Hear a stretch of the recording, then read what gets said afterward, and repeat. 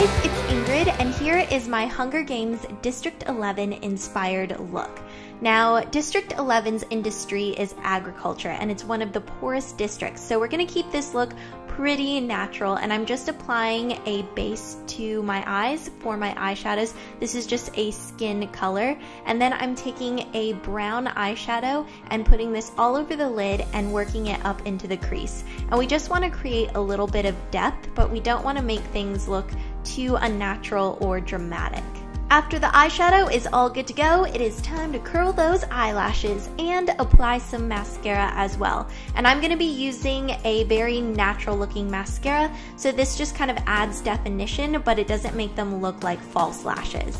Now, since people in District 11 are probably out in the sun a lot, we're gonna use a ton of bronzer. And you don't have to worry about being perfect with this because you kind of want to look sun-kissed and dirty at the same time, if that makes sense. So I'm just like packing on the bronzer here and just going crazy with it. So if you've ever wanted to go crazy with bronzer, now is the time. I'm also bringing the bronzer down onto my neck just so everything blends nicely.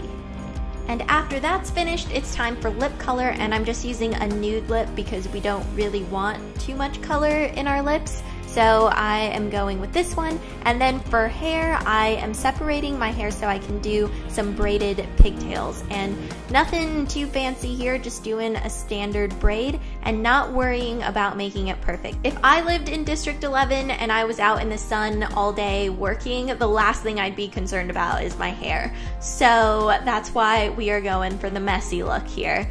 And I'm just finishing up the braid on this side and securing it, and then here we go with the messing it up.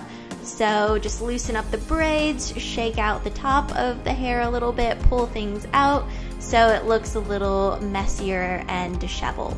Now it's time for the fun stuff. So I'm taking this brown cream makeup and I'm literally just smearing it all over my face. So there is no method to my madness here. I'm just like, where would dirt be on my face? Oh, I think it would be here and here. Oh, and there too probably. So you just kind of want to blend this stuff in, and it actually works really well for replicating dirt, and this way you don't have to put real dirt on your face. I'm also bringing the dirt, in quotes, down onto my neck so the dirtiness blends, I guess, if that makes sense. And then I'm also putting more on my hands because if I were in District 11, I'd probably be working with my hands all day and they definitely would not be clean.